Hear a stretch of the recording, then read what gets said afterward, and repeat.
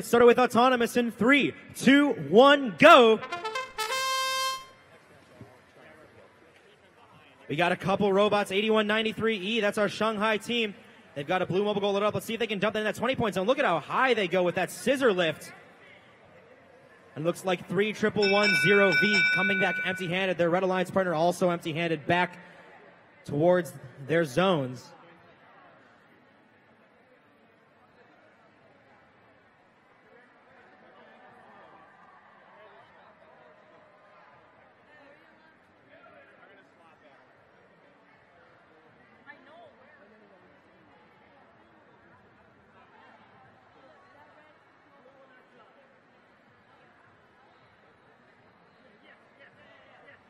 Swap too. Swap.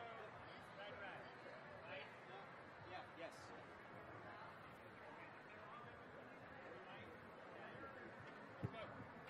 All right, let's get started with driver control here in 3, 2, 1, go. Looks like we have a bit of a field reset issue, but no worries. It will not be match affecting. We're going to continue on with driver control period here. We've got 7792F extending their double reverse forward bar all the way into the sky after they picked up that blue mobile goal. They want to make sure they've got no cones lodged in because they want to stack as fast as possible. They don't want to be in violation of that possession rule. 3110V, the first to strike here in driver control as they dump their red mobile goal into that 20-point zone.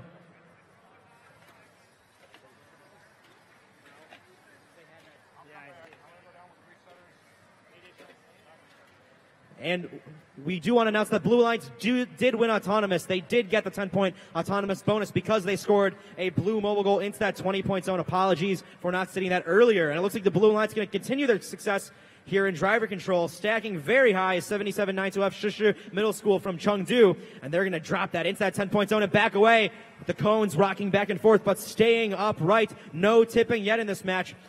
And now 3110V on the red side. That's HV Warbots Hephaestus from Tennessee. They've also got a very high stack. They also need to be careful not to let it tip over as they make their way over towards the stationary goal to try and transfer some of these cones. We've got less than 30 seconds to go in this match, and the Blue Alliance already with 5 cones on that stationary goal, but it looks like the Red Alliance wants to take away their highest stack bonus if they can get at least 6 transferred. But oh no, 3 cones falling off.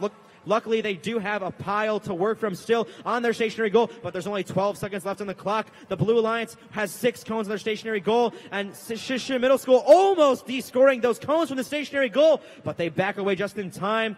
And 8193 capping off that one again as our match winds to a close. Back over to you, Todd.